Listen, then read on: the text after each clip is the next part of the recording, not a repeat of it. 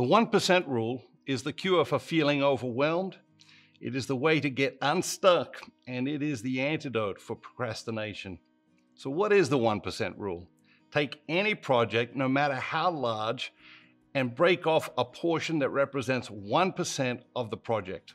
When we get stuck, when we procrastinate, when we feel overwhelmed, our minds are experiencing the enormity of what is before us, real or imagined.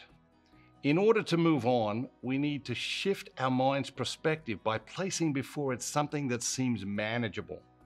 The goal is to place before the mind something that allows the mind to say, okay, that's no big deal.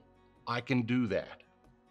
The power of the 1% rule is that it gets you started. It gets you moving in the right direction. And once you have momentum, you will find yourself doing much more than just the 1% in many cases. So next time you find yourself stuck, procrastinating, or overwhelmed, use the 1% rule to break through.